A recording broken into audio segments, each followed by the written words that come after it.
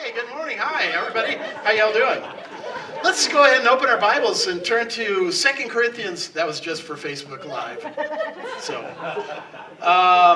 2 Corinthians chapter 2, verse 12 through 17 is what we're looking at here today. It's amazing to me that we're already through the second chapter and moving into the third chapter. Next week we'll do kind of a topical, and then I think I'm going to try to sneak a Bible prophecy update in there because all the things that are going on. But, Paul's kind of, as he's been dealing with this first two chapters here, it's been a very heavy kind of thing where he's trying to justify himself about some things that have happened, and there's a lot of sorrow and a lot of talk of affliction, a lot of talk of things that have happened and persecution and a real kind of heaviness as Paul begins the first two chapters here. But as he moves away from that and gets into really where we are in the second chapter, all the way through chapter 7, it really is a more uplifting view of the Christian church and the ministry and our ministering to each other. And Paul begins with this very high note here today where he just says, man, we are champions. We are, always being led by the Lord into victory. And that kind of continues on until, like I said, chapter 7. And so it's an interesting switch that Paul does here after dealing with this heaviness. Now he's going to move on. And so I've entitled the message today, The Smell of Victory. The Smell of Victory, and you'll see why here in a minute. But let's go ahead and read that, verse 12. Furthermore, when I came to Troas to preach Christ's gospel, and a door was opened to me by the Lord, I had no rest in my spirit, because I did not find Titus, my brother. But taking my leave of them, I departed for Macedonia. Now thanks be to God, who always leads us in triumph in Christ, and through us diffuses the fragrance of his knowledge in every place. For we are to God the fragrance of Christ, among those who are being saved and among those who are perishing. To the one we are the aroma of death, leading to death, and to the other the aroma of life, leading to life. And who is sufficient for these things? We are not, as so many, peddling the word of God, but as of sincerity, but as from God we speak in the sight of God in Christ.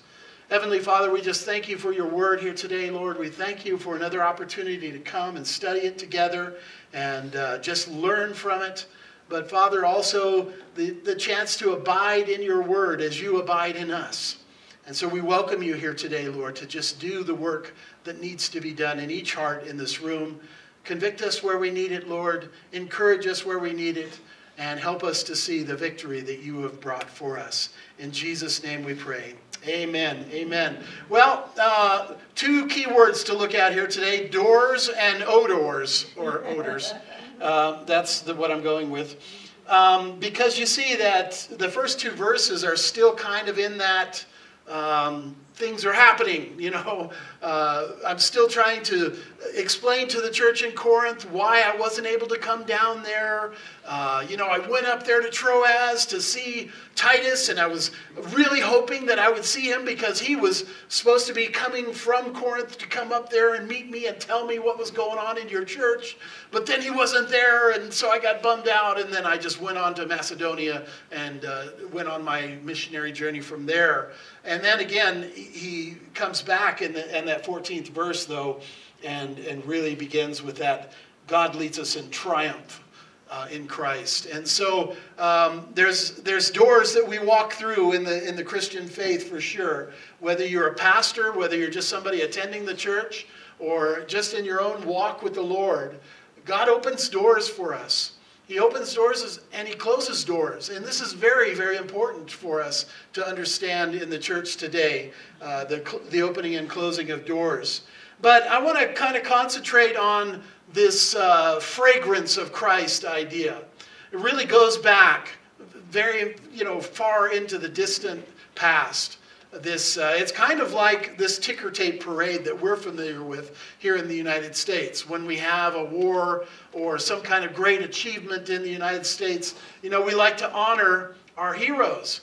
And we like to bring them through New York City or our hometown or wherever and have a parade and really cheer them on as they go down the street. And I'm sure you've seen these kind of things before. World War II is, of course, a big one as people were coming home from the war after, really a 5-year war, drawn out kind of a thing.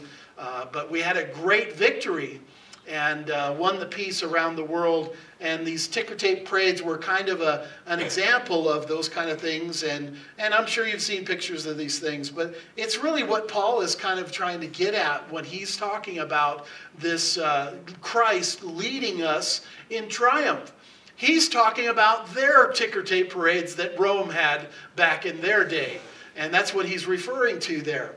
And you can see that in this painting here. It's called a Roman triumph, where a general or like the commander-in-chief would go out and have a great victory, and he would be led through the city of Rome.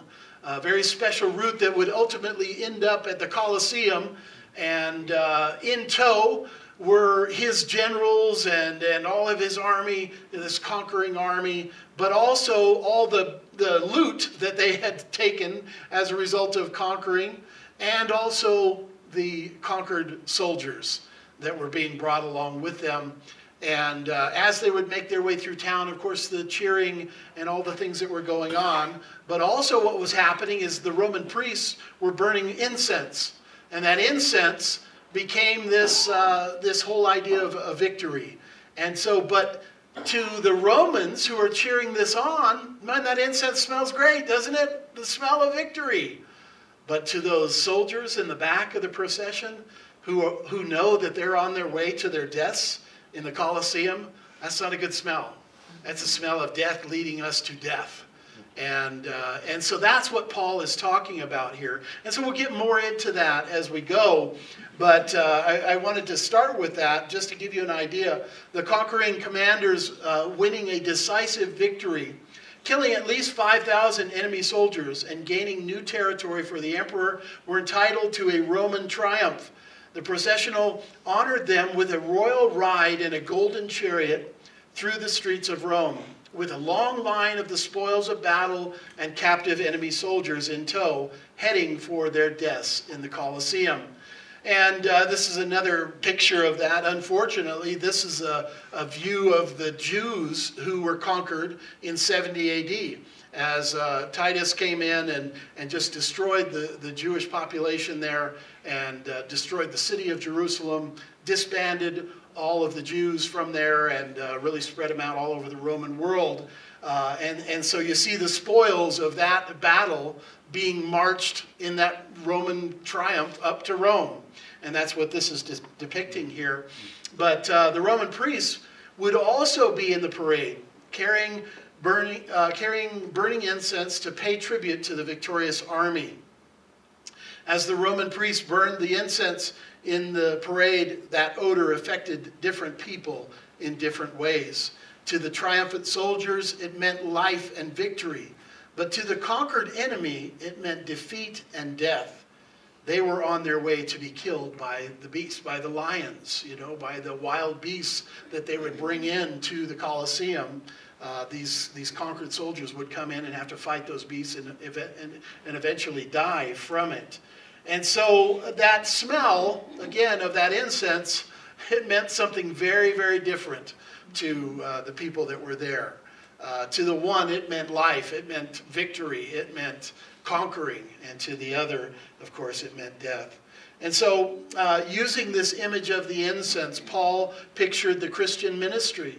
He saw believers as incense, giving forth the fragrance of Jesus Christ in their lives and labors. To God, believers are the very fragrance of Jesus Christ. To other believers, we are the fragrance of life. But to unbelievers, we are the fragrance of death. In other words, the Christian life and ministry are matters of life and death. And that's why Paul says, who is sufficient for that? I mean, this is heavy, heavy stuff that we're dealing with here. We're dealing with matters of life and death, not just in this life, but matters of life and death eternally. And so you and I, as believers in Jesus Christ, we are giving off this fragrance of Christ as we walk. And we wonder why, you know, people hate us and want to persecute us sometimes. But it is because they are perishing. They have not given their lives to Christ, and they are on their road to death and eternal death. They have no dealings with the Christian understanding at all, and it just stinks to them. It doesn't smell good at all. And so if you wonder that why sometimes people just automatically reject you for being a Christian. Oh, you're a Christian? Ugh, I don't want to talk to you. Now, we, of course, have given Christianity a bad name and a black eye, and there's other reasons that people don't want to talk to us. But deep down in their hearts, people who reject God because they don't want to be told what to do. They don't want to be told how to live their life. They don't want to be told they're living unrighteously and that they should live differently and that they should humble themselves and confess their sins to God and then live a different kind of life. They don't want to deal with that. And so they reject that outright. But, you know, it's a great understanding for us here today. And so we begin here with these doors, first of all, though. Furthermore, when I came to Troas, Paul says, to preach Christ's gospel, when I finally arrived at that place, I felt that there was a door opened, he says. There was this door of opportunity for the gospel to go out and be preached. At certain times, and we'll look at it here in a minute, you know, Paul was prevented from teaching the gospel. He wasn't allowed to preach the gospel. The Holy Spirit wouldn't let him do it. Or Satan hindered him from doing different things. And we're going to look at quite a few verses that deal with that here today. But he said, when I came to Troas, first of all, he was going to meet Titus there in Troas. They had set it up beforehand that Titus had been down in Corinth trying to find out if the believers down there had received the letters that Paul had written to them. The letters of rebuke and the letters of, hey, you need to stop the sin. You need to, put that person out of the church if they're not going to confess their sin and all the stuff that we've been talking about for the last couple of weeks. But Titus was to get that information, find out what was going on, and then go back up and meet Paul across the Aegean Sea back over in Troas. And we're going to show you a map here in a minute so you can get all that picture. And then tell Paul, okay, yeah, things are going good. They've received it. They've repented of their sins. And now we can go see them again, or you can go see them again and not have to come down on them hard again because they haven't repented. But Titus isn't there. Titus isn't in Troas when Paul shows up. But he's preaching that gospel, and he notices right away that people are receiving it. And so he says, a door was opened to me by the Lord. The door of the gospel being allowed to be preached, not only allowed to be preached, but people are hearing it, and they're accepting it, and they're repenting of their sins and coming to faith in Jesus Christ. And so Paul is saying, man, this incredible door of opportunity to reach people for the gospel of Jesus Christ has been opened to me here. But I'm so bummed about you people down in Corinth that I didn't stick around. I was, yes, being used by the Lord, and I saw this incredible door opened for the gospel. It had been opened by the Lord, and he's allowing the gospel to go forth. But I was so bummed when I couldn't find Titus there and I couldn't find out what had happened to you guys that I just departed from there and went over to Macedonia and left that place. And it really is a picture of some of the brokenness that we find in the ministry. Some of the depression that comes along from ministers as they try to be used by the Lord and other things are happening in the church and things are getting mixed up. But it is, again, this door has been opened. And I do want to talk about that because it's important that we understand these doors. Because that's how God works in my life as a pastor. As I'm trying to see how this church should be operating and what we should be doing from here and going over there and doing this stuff and what building we should rent and all those kind of things. I really believe that God opens doors and closes doors. And so we need to knock on those doors. Lord, is this door open? Let's try to push on that door a little bit. If it won't open, then okay, God's not opening that opportunity. Let's move on and see if we can find another opportunity. In a lot of ways, we're like blind people. We're kind of hitting the curb and doing the thing with our cane and pushing on things and just trying to find out, because these are spiritual doors and our eyes cannot see into that spiritual darkness. But the Lord, through his Holy Spirit, wants to lead and guide us into an understanding of what he wants us to do, what his will is for our lives. And it's the same for you in your life. You pray, well, Lord, what's your will for my life? What is your will for my life? Well, don't just ask. There's that old saying about, the old cars that didn't have power steering back in the 50s and 60s, It's really hard to push those things and steer them until they get going. Once they get going, then the steering wheel is easy to turn, and you can go in different directions. But before you get going, you can't steer that thing. And it's a lot of the same way, I think. We step out in faith and say, all right, Lord, I believe you're directing me in this direction. There's an open door in this direction, so I'm going to start walking in that direction. And then as I'm walking in faith, the Holy Spirit is able to say, no, don't go over there. Oh, okay, go back over this way. He does that for us. But if we're just like, I'm just waiting on the Lord to tell me what to do, forget about it. He ain't going to do it. Because you're not acting in faith. You're just saying, I want to see with my eyes what God wants me to do, and I'm not willing to take a step of faith. And good luck with that. Been there too. That doesn't work too well.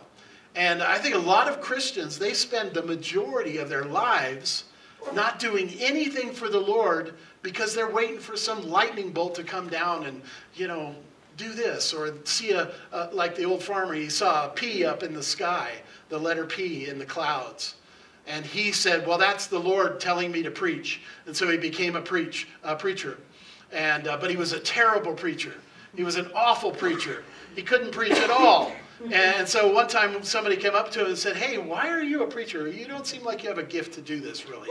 And he said, well, one day I was out in the field, I was a farmer, and I looked up in the sky and saw a P in the clouds. And the guy said, maybe the Lord was telling you to plant corn. So, there's those possibilities, but, God is able to guide. That was kind of funny. Come on. All right, then we got a better laugh on the front row there. Okay, let's move on. Paul says in the First Corinthian letter there, he said in chapter 16, verse 8 through 9, I will tarry in Ephesus until Pentecost. Why, Paul? For a great and effective door has opened to me, and there are many adversaries. I know the Lord is working here in Ephesus, so I'm going to hang out here in Ephesus because God's opened this incredible door of opportunity.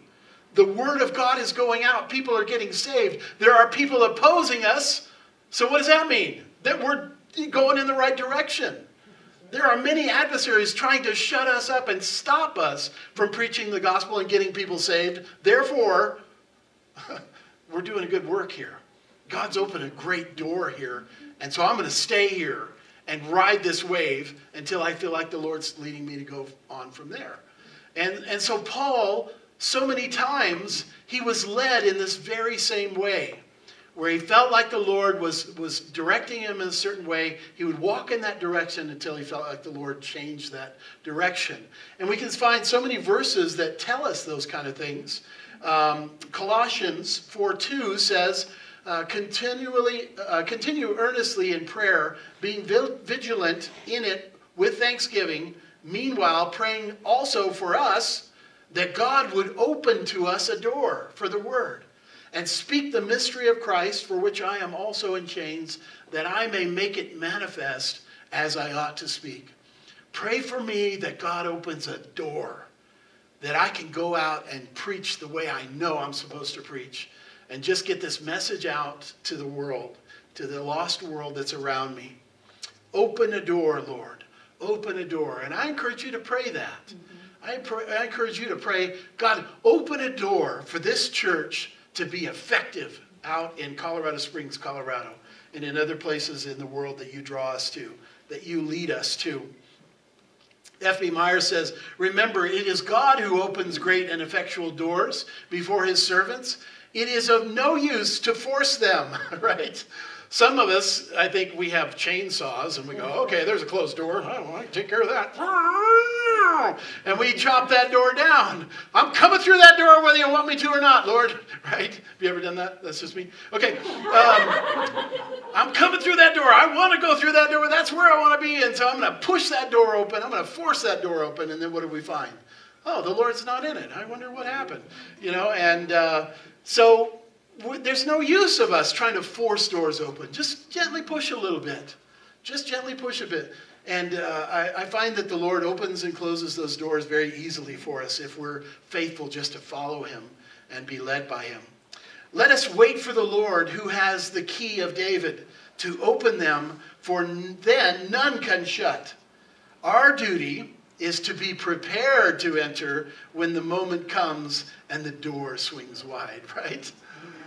I think even in our church here, especially in our church, I think, we've waited for quite a while for the Lord to be growing the church and to direct us into the things he wants us to do.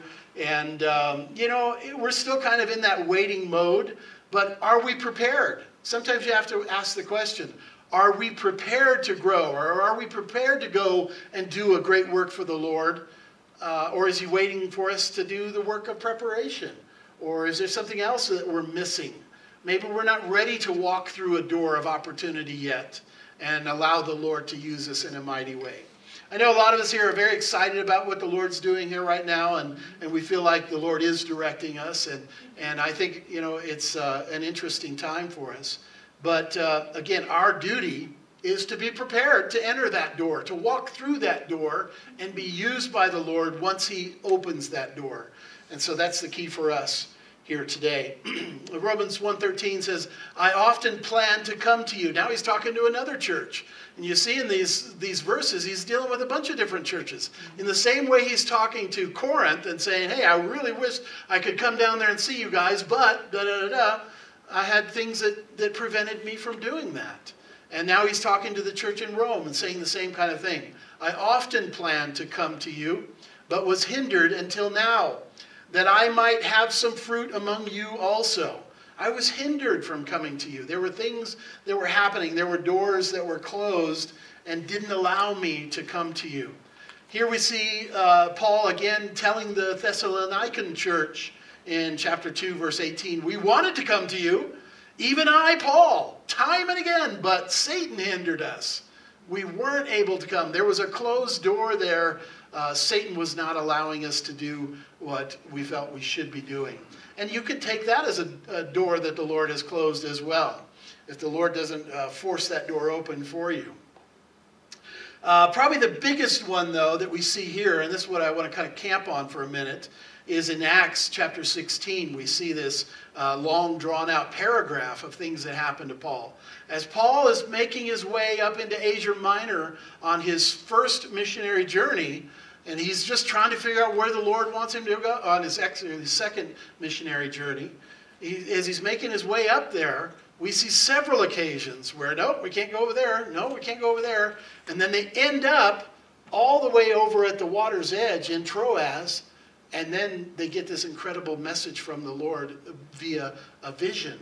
And so let me play that out for you here in these verses. It says they were forbidden by the Holy Spirit to preach the word in Asia.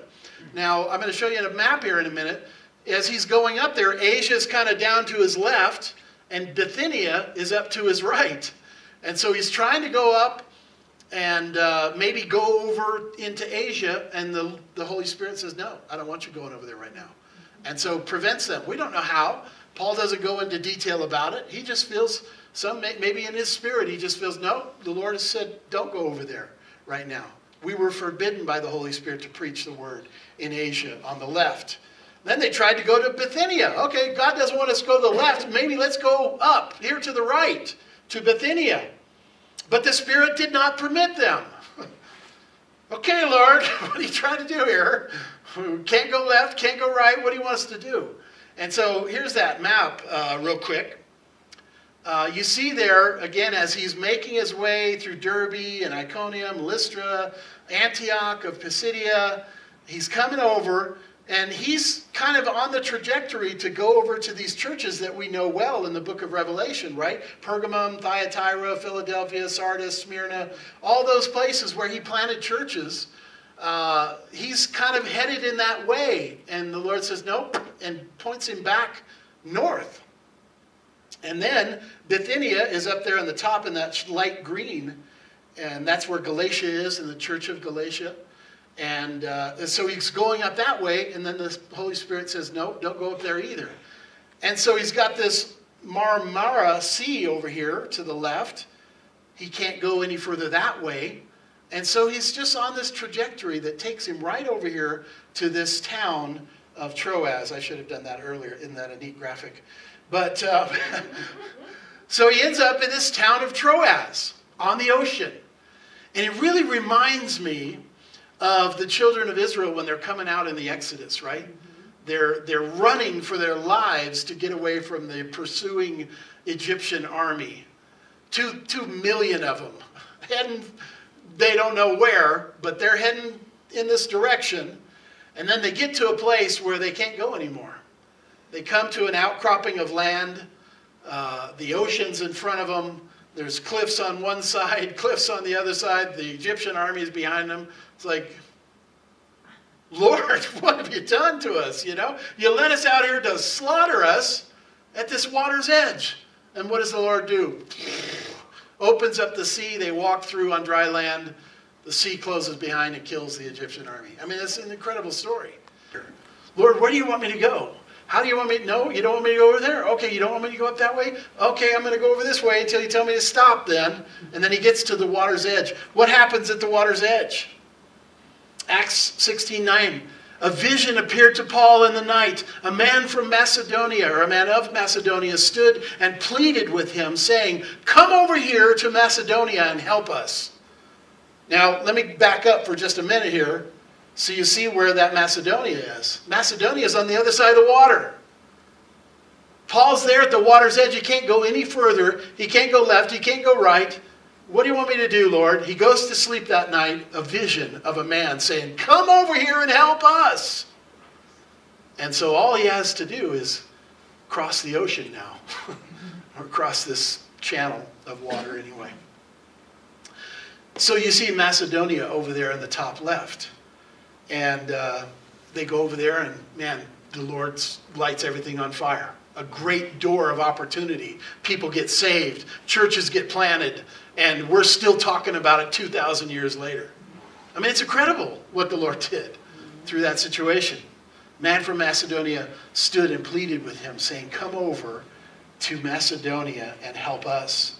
Now, after he had seen the vision, immediately we sought to go to Macedonia, concluding that the Lord had called us to preach the gospel to them. He's not calling us to Asia right now. He's not calling us to Bithynia right now. He's given us a vision to go over there and preach the gospel to them. And so what are we going to do? We're going to do it. We're going to walk through that door that has been opened to us from the Lord. It's an incredible thing. I preached or taught through the book of Acts early on in my ministry. When I took over my first church, I taught the book of Mark, and then I taught the book of Acts. And I came to this place, it was just, I'd never seen that before. I'd never seen that before. It was just mind-blowing to me that the Lord is going to move you and tell you to go this way and prevent you from going that way. And it's just so foundational for us as believers. And I just encourage you, allow the Lord to lead you that way. You don't have to see it with your eyes. You don't have to know for sure. Geraldine and I, when we were considering getting out of the military, retiring from the military and going into the ministry and all that stuff, it was so cloudy, you know. It was like I had this calling from the Lord, but I kept saying, Lord, show me how you're going to do this. Show me how you're going to do this. Show me how you're going to get me into the ministry. I don't want to retire from the Navy until I know the whole plan. Give me the 10-year plan, Lord. Just give me 10 years ahead of me so I know what's going to happen as soon as, like the day after I get out of the military, and then the week after that, you know, you show me, you know. He doesn't work that way. He says, hey, take a step of faith. I'll guide you. I'll lead you. I'll point you in the right direction. And it's so rewarding when you allow the Lord to do that, when you trust him to do that, and then he brings you to a place of, almost desperation. And then you're just crying out, Lord, what are you doing to me here? And then he says, boom, opens that water. He opens that door and allows you to walk through it. And then you can just do nothing but give him glory for it. Amen? Amen. Woo! Amen! That'll preach, won't it? Okay, now let's look at this other part of it. Paul says, I had no rest in my spirit because I did not find Titus, my brother. Even though there was a door of opportunity, I was so freaked out about what was going on down there in Corinth, and I needed to know what was happening down there so badly that I couldn't minister in this place that God had opened a door. And Paul just freely admits that. I was so freaked out about you guys, I just couldn't even though people were coming to the Lord and this door was open, I was still just, Titus wasn't there and I had no rest in my spirit. I just couldn't deal with it. And so I left. I went to taking my leave of them in Troas. I departed for Macedonia. But then look what happens as Paul just completely changes his whole demeanor and everything that he's talking about and just starts praising the Lord. One last thing about the doors here. John Trapp, old preacher. When we see a door opened, we can have faith that God will bless the ministry. When the master sets up a light, there is some work to be done. When he sends forth his laborers, guess what? There's a harvest to be reaped. And so again, are we ready? Are we ready? When we see the Lord start doing things, when we see a light, when we see a door open, when we see these things happening, we have to get ready and be ready in our hearts because we know the Lord's about to do something. And it's a great way to understand the ministry of the Lord in that way. And so these odors that we're going to talk about now, this fragrance of Christ that we are in the world, in the lost world. Thanks be to God who always leads us in triumph in Christ. Ultimately, he's saying, ultimately, yeah, chapter 1 and chapter 2 were not a whole lot of fun. There was a lot of sorrow. There was a lot of anguish. There was a lot of affliction going on. There were a lot of bummed out people about things I said to them. And there was a lot of turmoil in the churches. But ultimately, we are in a victorious organization in the church, in the body of Christ. It's very easy to pick on the church, isn't it? And I think it's okay to look and see that there are pockets in the church that are becoming apostate and even worse, large pockets of the church becoming apostate. But when the church is really working, when the church is doing its job, be careful about picking on the church. Be careful about bad-mouthing the church of Christ. Because at some point, somewhere, the Holy Spirit's at work and he's doing the work that needs to be done. And the people there are being faithful to do that work. And we don't want to trash talk that at all. We want to be very careful about that. Because ultimately, Christ is leading his church. He's leading the body and he's doing the things that his Father wants him to do through the body of Christ. And so be careful about bad-mouthing the church in that way. He's always leading us in triumph in Christ. And through us diffuses the fragrance of his knowledge in every place. Isn't it amazing when you walk into a room and it's like, whoa, what is that smell in here? It's just amazing how our noses pick up on just the slight amounts of smoke or the slight amount of this or that in the air, and we can distinguish. And our brains automatically think about things. I know there are things that if I smell certain combinations of oil and grease and fuel, it takes me back to working on the flight deck of an aircraft carrier. I think, oh man, whoa, flashback.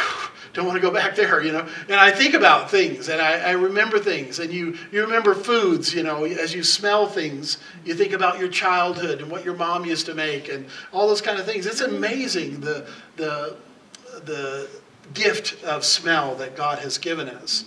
And so he's using this whole scene of a Roman triumph, that incense that's burning as they're parading the conquering army through the streets. to the people in that town, oh, yeah, victory, finally. Our husbands have come home. Our sons have come home. And our children have come home, and they're alive. They've conquered. They've won the victory, all those kind of ideas.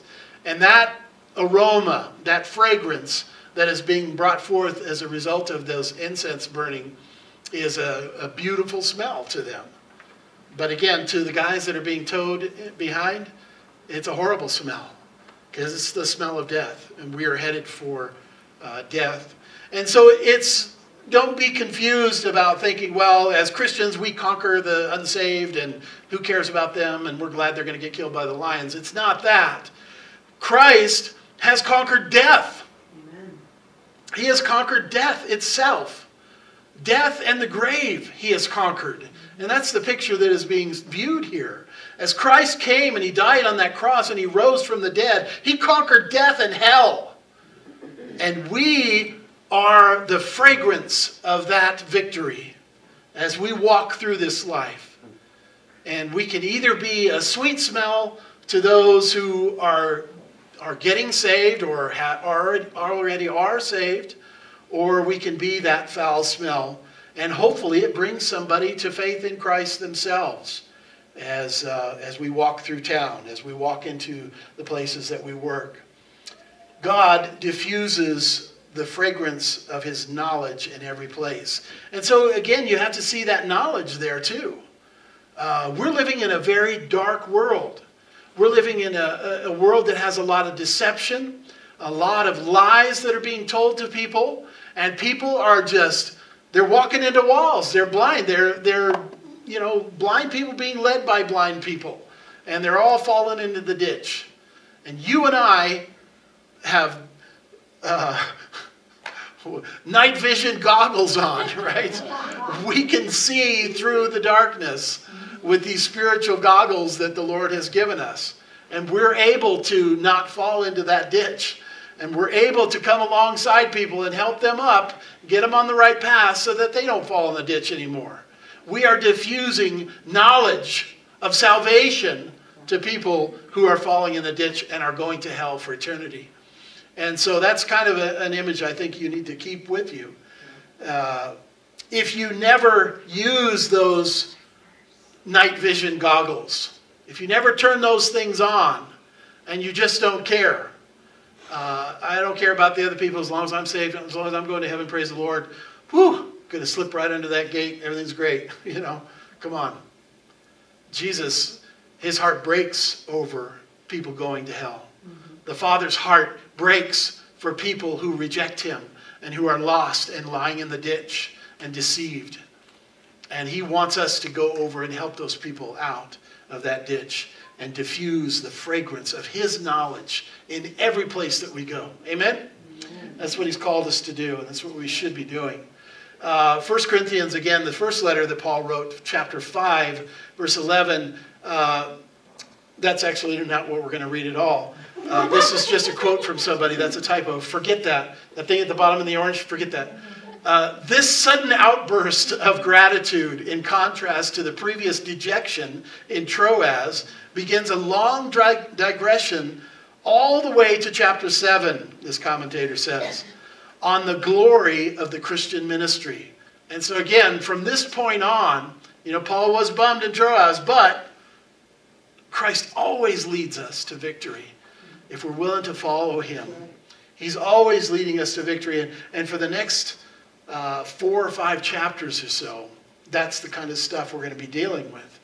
We can be grateful because it gives the world the finest exposition of the Christian ministry in existence. One that reveals the wealth of Paul's nature and his mature grasp of the great things in service for Christ. And truly it is that. And remember, I told you when I first started teaching the book here, that when I first read this as a believer, a new believer, a young believer, I just thought, well, I don't even know what that means. What is that? Why is that even in the Bible? 2 Corinthians. I couldn't even figure out why the book of 2 Corinthians was in the Bible. It just didn't seem like inspired text to me. Because it's such this rubber meets the road kind of Christianity, it just doesn't seem to come to the level, or it didn't seem to come to the level of Scripture to me for some reason. But now, as a more mature believer, you see the majesty of what Paul is saying and how profound it is. You see the level of his maturity and the level of his understanding about what this Christian walk is, what this Christian life is. And it is a masterpiece. It is an absolute masterpiece. And you'll see that as we go along through the book. So in verse 15, he says, we are to God the fragrance of Christ. We are the fragrance of Christ. We are giving off the odor of Christ. But look what he says, among those who are being saved and among those who are perishing. People are getting, if we're walking correctly, if we're conducting our lives in the right way, if we're giving a good testimony about what a Christian should be out in that world, then those fumes are coming off of us. Right. Those fumes are just diffusing everywhere we go. We're like Linus, you know, with that blanket and stuff's just trailing on behind us. You know, people pick up on it. They pick up on this person is different. There's something that smells weird about this person, you know.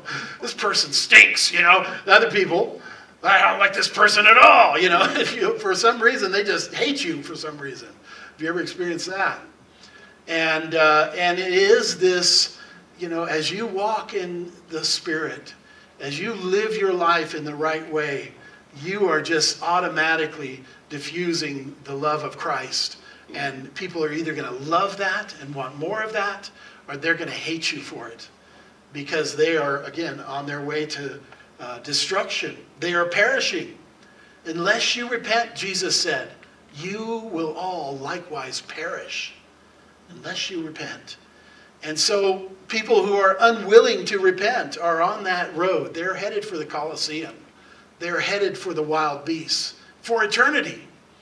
And what a conviction it should bring in our hearts that we have the ability to at least try to save them. At least try to bring the fragrance of the knowledge of God to them so that they can try to understand it and repent of their sins. We don't know, and so we have to try. In verse 16, he goes on with that idea. He says, to the one, we are the aroma of death, leading to death.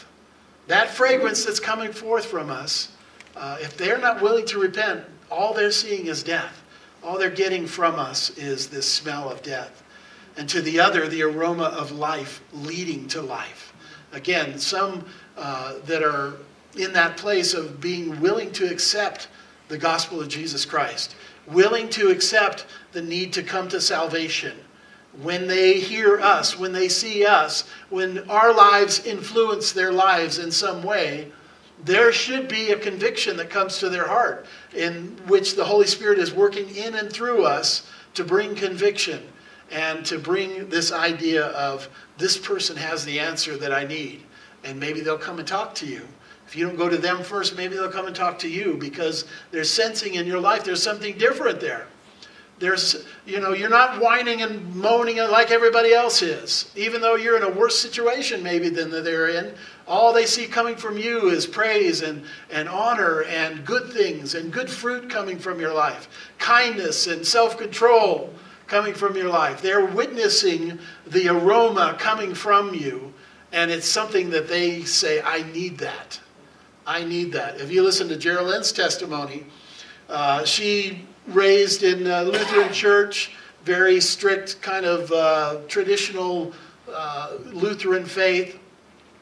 But she started attending a church where it had a big youth group and all the youth would come together and they'd just be worshiping the Lord.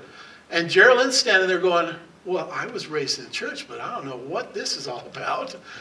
And she just got so convicted that I want what they have. I don't have the Jesus that they have. I've got some weird traditional thing that I learned from my mommy and daddy, but there's nothing going on in here.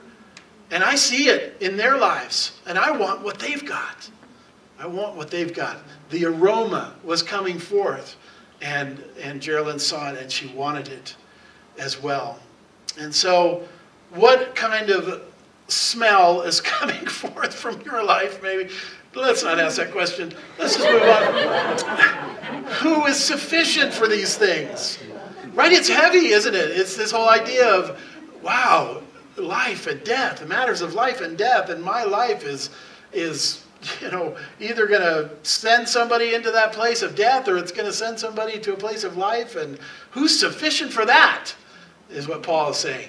When Paul recognizes the influence that we can have in the lives of other people, he just comes to this place and saying, man, who's even sufficient? Who can handle that kind of stuff?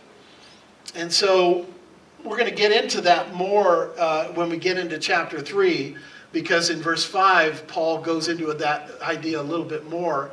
He says, not that we are sufficient of ourselves to think of anything as being from ourselves, but our sufficiency is from God, who also made us sufficient as ministers of the new covenant. Yeah, you're not sufficient for it. I am not sufficient for it. None of us are sufficient for us. Our sufficiency is from the Lord. And so again, when we trust the Lord, when we just say, Lord, I put my life in your hands. You lead me. You guide me. I'm going to take some little steps of faith here, and I'm just going to trust you to point me in the right direction. And as I'm going in that direction, I just pray that the fragrance of Christ will be coming forth from my life, and people will have a sense of that and want to talk to me about it, or they'll allow me to talk to them about it. And hopefully I can pick some people out of the ditch along the way. Hopefully I can bring and show people the fragrance of the knowledge of God in their own lives enough to where they can come to repentance. And so we are not sufficient of ourselves. But at the same time, if you go into verse 17, Paul says, we are not, as so many, peddling the word of God.